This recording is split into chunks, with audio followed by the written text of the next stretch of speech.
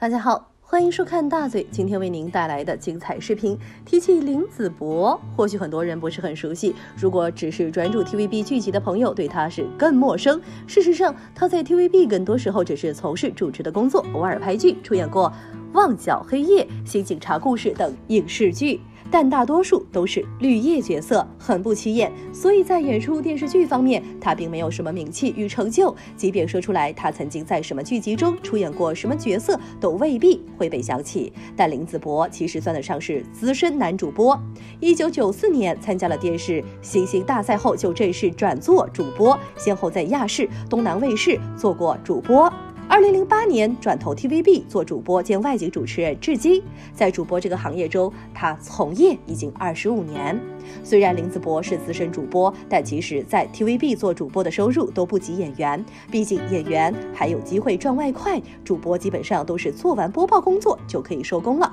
所以林子博的收入谈不上很高。TVB 的这一份工作几乎就是他的所有的经济来源，而这一份收入还要兼顾养家糊口，说起来也真是不容易。不过林子博是个比较容易知足的人，比起事业心，他把更多的心思都放在了家庭上，只求一家人平平安安、和和睦睦，也不指望过上什么大富大贵的生活，称得上是圈内男人中的典范。不过这一年来，他经历了人生中的最低潮，那就是其妻子患上了罕见的平滑肌肉瘤，雪上加霜的是与 TVB 合约到期后又没有获得续约，而作为家庭中唯一的经济支柱，林子博既要担负妻子的医疗费，还要照顾2个孩子的起居，更要赚钱养家，非常不容易。好在他在最艰难的时候没有放弃，也得到了圈内人士的鼎力相助，最终让他熬到今天。其实这1年多来，他与妻子已经渐渐从低潮中走出，在工作源源不断、能够稳定住生活之外，妻子的病情也一度得到控制。7月初，林子博49岁的时候，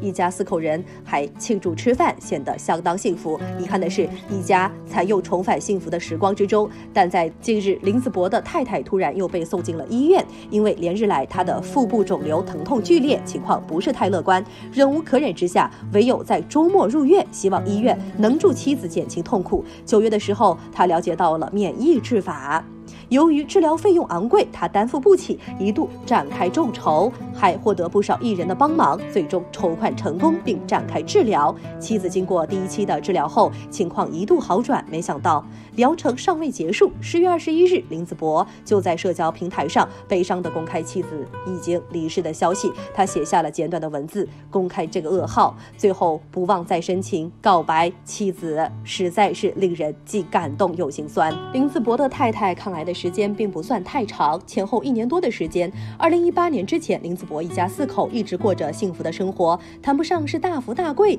但也算是生活无忧。重要的是，比起事业上的发展，林子博愿意把更多的心思注入到家庭中。可惜上天喜欢和他开玩笑。2018年，林子博一家4口到泰国旅游，途中妻子身体不适入院，被当地医院诊断为息肉引发炎症，之后返回香港做进一步检查，最终在2019年4月被确诊患为比较罕见的恶性肿瘤，且已经到了第4期。也就是说，其实在2019年被发现的时候，情况已经不太好，很可能危及生命。之前提及林子博是男人中的典范，是因为在妻子确诊后，他一个人背负起了家庭的重担，这个非常不容易。林子博是 TVB 娱乐台的主播，没有额外的广告收入，所幸的是还有外出担任司仪的机会，帮补贴家用，再加上妻子工作的那一份收入，也是足够一家4口生活。而在妻子患病后，全家的经济担子就在他一人身上，妻子住院要看病要钱，2个孩子学费生活要钱，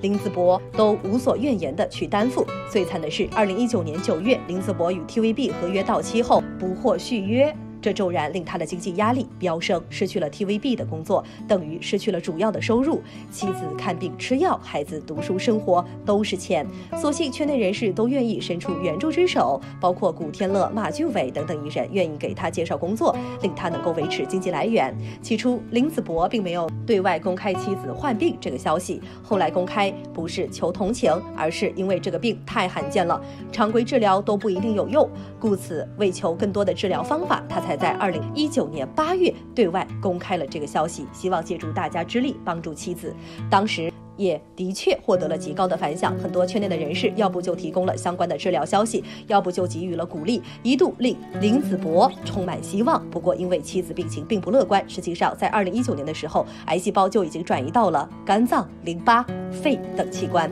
妻子的情况不乐观，林子博一直不离不弃，在工作之余还把妻子照顾得井井有条。他始终相信会有奇迹的降临。事实上，这一年来，在林子博的照顾下，妻子的情况一度得到好转。2020年4月，林子博出席宣传活动的时候，大方分享了妻子经过化疗之后逐渐康复的好消息，一家人对此都松了一口气。而之后还有很多热心人士免费送来标靶药给林子博的妻子，大家都希望也都相信林子博的妻子能康复。然而就在情况逐渐转好了之后，林子博妻子的情况在近期突然急转直下。虽然他也知道妻子的情况并不乐观，但是只要是任何方法，甚至是一些超越了常规科学的治疗方式，他都愿意尝试。可见为了给妻子治病，他已经是无计不用。怎料在有林子博妻子消息的时候，却是他的妻子不敌病魔离世的消息，事情非常突然。事实上10月20日的时候，林子博还曾对外表示，妻子又再度入院接受治疗，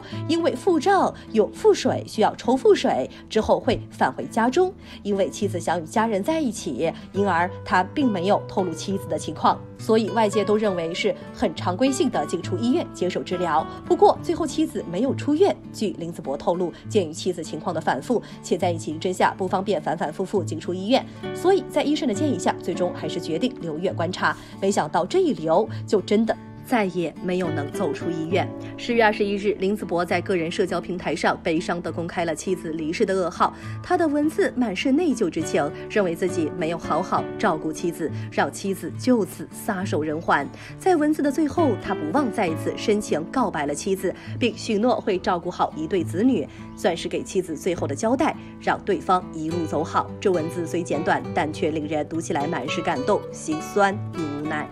事实上，林子博这一年来对妻子的照顾已经是非常的用心，他既要赚钱养家，又要照顾一对子女的生活起居，还要负责对妻子的照顾，且为了给妻子治病，不放过任何一个治疗的机会，不只是耗光了所有的积蓄，更是心力憔悴。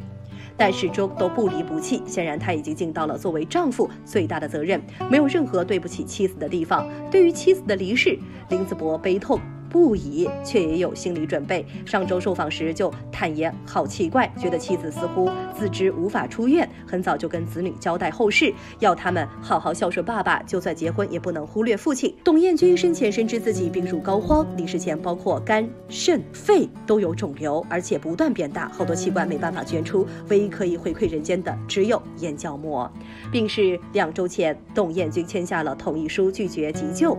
并愿意捐出眼角膜帮助有需要的人。董彦君的消极态度让林子博非常不安，那时候还有很多抗癌方法没有尝试，觉得还有机会救回爱妻。为了防止意外，林子博日夜陪伴妻子，在家也不敢离妻子3步远，十足的模范丈夫。